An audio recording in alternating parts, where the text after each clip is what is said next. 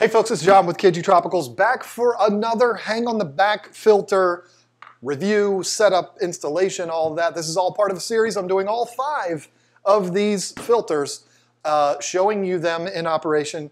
And in the end, I'm going to give you my final say on what I think is the best in the bunch. These are all good filters. I've used all of them, so none of them are going to be junk, at least I don't think. But today we're talking about the Aqueon Quiet Flow 20. I think I said in the last video that these are all for a 30-gallon tank. They're not. They're all for a 20-gallon tank, I think. Or up, I don't know. This one's for a 20. What? It's actually rated for a 30-gallon aquarium. Like I said, all of these are rated for a 30-gallon aquarium, but they're all available in all different types of sizes. All different sizes. Unboxing this one, it's pretty easy. Everything is all self-contained here in this little cellophane wrapper, which is actually kind of cool. Now we have, I think, like 8 of these in operation in our fish room right now. It's a cool filter. It works well. But there's one thing about them that kind of makes me say, I don't know about that. But we'll get into that as we get on with this. So there's tape on them, and it's a pain in the you-know-what. Here we go. Okay, so these filters, I'm going to be honest, I've never read the directions, but they have this LED thingy, majigger. And I guess it's supposed to tell you when the filter is done and when it's time to change your filter. I have installed them on all of the ones that we have in operation, and the light has never come on. The cat interrupted me in this video, but I've never had one of the lights come on, ever. So I don't really know what the light is for. Maybe I will read the instructions while we're going through this one here. So,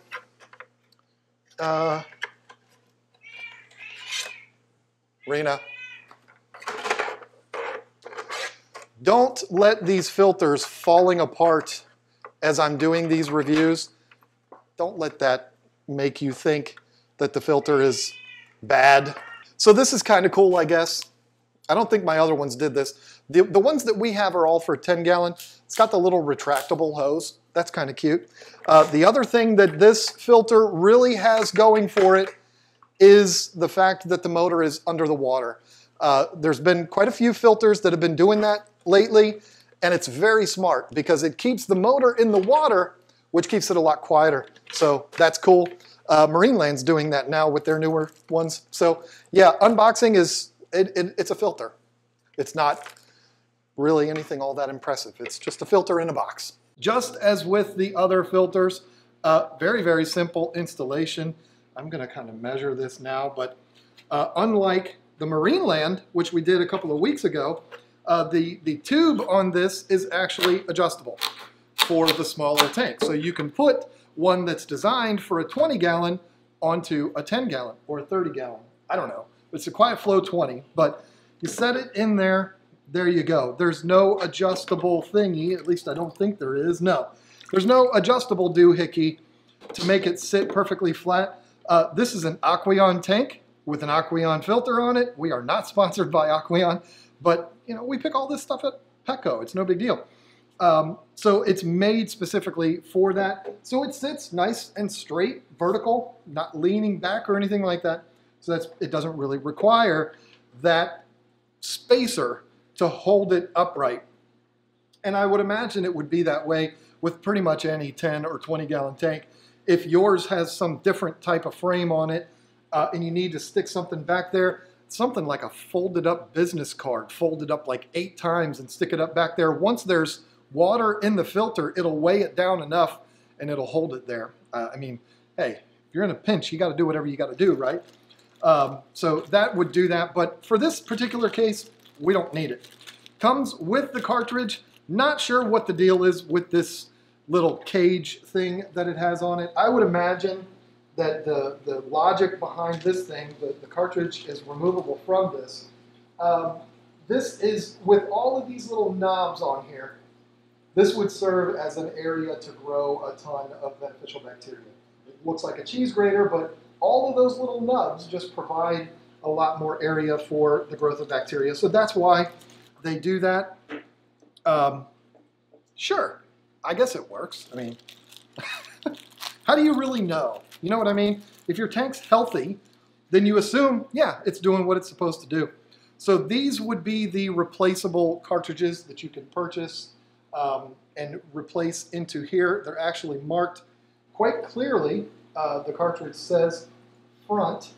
I'm going to try to make sure I got that on camera. And that helps so that you don't put these in backwards like I did with the Marine Land a couple of weeks ago. Quite a few of you were very quick to let me know about that. And you know what? It was a boneheaded move on my part, so I deserved that. Cartridge slips in there. Easy. Simple. And you don't have to pull the whole thing out if you're going to maintain it. You can just pull this cartridge out by itself, throw this away when the carbon is no longer good, stick a new one in there. There you go. This thing here. Now, I'm not sure about this thing. I would imagine, again, this is additional filtration for when it enters the last little bit of filtration before it goes back into the tank. Again, you've got all these doobly-doos that hang out of the back here that are going to be, again, more area for the growth of beneficial bacteria. And it just slides in just like that. And yeah, I mean, sure. All right, so this one, just like the Seachem, it fills up right away, which is really, really nice because it has that internal pump, which is one of the things that I really like about this filter. I like it a lot.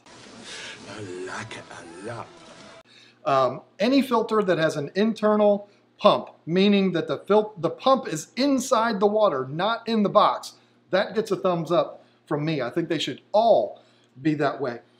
Does it make them better as far as the power of the filter? Not necessarily. I don't think so. But what it does is it keeps the filter quieter.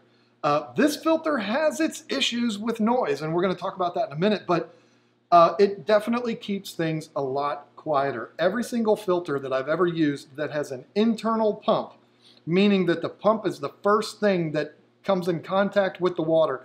The pump sends the water into the box, it processes through the media, and then it spills back over into the tank. Every filter that I've ever had that has been ultra quiet, and that's a great thing. When you have those impellers in the back, in the box itself, sometimes they can vibrate, they can make crazy noises, so it's very good.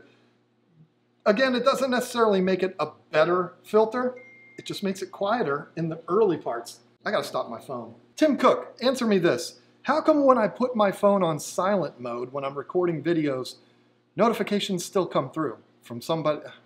Anyway, so putting the lid on here, there's one thing here that I am not gonna do. We're gonna give this filter away. And because of that, I am not going to install this thing here. We will talk about it. The lid goes on. The lid is not finicky, but it can go on a lot of different ways, and it can be just slightly off. It can be a little bit crooked. I'm telling you right now, you have to make sure that the lid is on there firmly. Is it going to affect the performance of the filter? Absolutely not. But if it's not seated in there perfectly, that's when this thing can start vibrating, and you'll hear it from a mile away, and you're like, what in the world is that? The filter's broken. It's not broken. You basically just have to walk up to it and go, and it'll stop. But if you make sure that the lid is seated in there properly, you should be fine. Now this thing here, I'm going to tell you right now, I don't know if this is a gimmicky thing or if this is for real, and I'm going to tell you why I feel that way in a second, but what this is an LED indicator that you put inside the top of the filter here. And I'm going to show you how it goes in, but I'm not going to turn it on, if you will. It's got one of those little strips. I'll show you close up here. It's got one of these little strips in here that is protecting the battery. So you have to pull this tab out, and that'll put the batteries together, and it'll engage the batteries on here. So if you don't pull out this little tab, this just won't work. And I'm not going to do that because I'm going to give this away, and I don't want to ruin these batteries for whoever I'm going to give it away to. Now, the reason why I say I don't really know if this works or not is because, like I said, I've got 5 of these filters running right now. We've never had one of these go on. Now, does that mean that Lisa just does a really good job of maintaining these filters? Probably. But what this thing is for, just like the little blue doobly-doo thing on the Sea-Doo? What? Where are you at, John? Seachem filter, this is supposed to tell you when maintenance is needed on the filter. Basically, what happens is this little LED guy, I'll show it to you close up. This little LED cartridge goes into here. So when the filter fills up and the water makes contact with that little thingy, the little probe right there, when the water makes contact with that, it'll turn the light on. And that tells you, or it'll blink the light, I guess, is what the instructions say.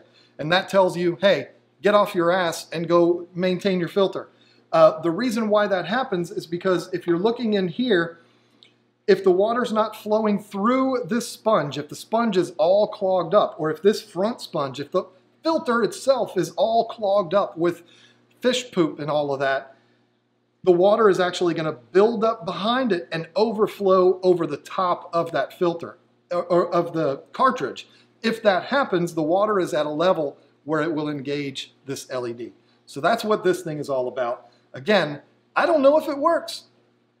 If you're doing your job, you shouldn't need this. But it is, just like I said with the Seachem one, it is good, especially for new fish keepers that don't have a routine yet. They don't know how often they should be doing water changes. It's good to have that, just as a reminder. Hey, you're being lazy. Go clean your tank. Go maintenance your filter. So anyway, again, I'm not going to engage it, but it slides down in there. It does go down and flush, and it looks nice when it's in there. But yeah, I'm not going to do it because I just don't want to. And whoever wins this is going to appreciate that, right? So if you are in the market for a new filter, should you consider the Aqueon? Yes, you should. Again, as I've said with all of the other filter reviews, I bought this. Nobody's paying me to say this. You should consider this, and there's a few reasons why. First, that internal pump, love that. Keeps this thing very, very quiet. Definitely a plus there. If you're new, the little LED indicator, sure, that might be a plus for you. Easy to maintain. Everything is easy to pull out. It's actually got labels on it to show you which way is front and which way is back. There is a lot of internal things in this filter that is designed for the collection of beneficial bacteria. If you're brand new to fish keeping, look up the nitrogen cycle. You need to know about that before you set up your tank. But this is going to be a cesspool for the growth of beneficial bacteria, which is what we need to keep our tanks healthy. So the fact that it has all of these little thingies that are all over the place to grow the bacteria on is awesome. I like that a lot. Makes it look a little strange, but you know what? When you have the lid on it, you don't see that. But this thing, unless the filter or unless the lid isn't on tightly, this thing is dead nuts quiet, just like that Seachem. Actually, I've never heard a filter as quiet as the Seachem that we reviewed last week, but this one is very, very quiet. I've got 2 of these, actually this exact filter, this size and everything, I've got on 15-gallon guppy tank, or who cares? I have 2 tanks in my living room. I've shown them in videos before. They're little 15-gallon column tanks that came with these filters. They're in my living room, and I've never heard a sound out of them, which is good if you're in there trying to watch a movie, whatever. It's definitely nice. Or if you're trying to watch the Redskins lose, which apparently is a weekly thing. I said that, and then I had a huge coughing attack. Shame on me. Shame on the Redskins. But anyway, I've got them in my family room on either side of my TV. Maybe I'll put a little B-roll of that to show you where I've got them. And I never hear anything from these. So they're very, very quiet. They're easy to maintain. And one of the biggest bonuses about these filters is that they're cheap. And that's, for most of us, that's one of the most important things, is how easy are they to maintain and how cheap are they? Not only are the filters cheap, but also the replacement cartridges and things like that are inexpensive too. So Affordable is a huge plus. And I'm going to tell you they're efficient because I have not had any issues with the tanks that these filters have been on. So overall, it is a good filter. Am I going to put it number one on my list? No. If I have to pick my favorite, this would not be my favorite. But this is a solid competitor to all of these. And I don't know for a fact, it might be the top fin. I don't know. But it might be the cheapest out of all of them. I will put the price up on the screen here, as I'll do with all of them. The Seachem, I'm pretty sure, is the most expensive, followed up by the Fluval, and then I think the top fin and this one are the cheapest with the Marine Land in there somewhere. I don't know. But it's inexpensive. It's easy to maintain. It has this little doobly-doo if you need it, which you shouldn't. Lots of innovative little things for the growth of bacteria. Pump internal in the water. Those are all absolute pluses. I guess I got to think of something negative. Honestly, again, what am I going to say negative about it? I don't know. I don't know anything negative that I would say. I mean, I don't know. It's got a lot of doobly-doos in it. That might be a negative for some people. Some people might look at this thing and go, that's way too much stuff. And it's going to get clogged up. And it looks weird. And it's blue. And I don't like that. Doesn't bother me, but it might bother you. Some people don't like these filters as a whole because they say replacement cartridges are garbage. You should use this and you should do that and you should put these sponges in it. I'm talking to new fish keepers. I'm not talking to you, the people that are too snobby to use a filter like this. I'm talking to the new fish keeper, somebody that's just getting into this, that wants something easy, cheap, and efficient. And this filter does all of that, is all of that. So checks all of those boxes. So I'm a fan of this filter. I like it. Sure, if you are new to this and you need a filter, you're not going to do wrong by buying this. So there you go. I mean, it's simple. I'm not going to go through the whole list again. It's a good filter. This is a good filter. It is. I mean, I'm not going to tell you that it's my favorite out of the whole lineup, but it's a good filter. I've got 5 of them. So what does that tell you? Lisa bought all of them, but still, you know. We've got 5 of them in here. We haven't had any problems with any of them. Again, the only problem we've ever had with them is if the lid isn't on perfectly, sometimes they can get a little noisy. You walk up and you literally touch it and the noise goes away, so it's not a problem.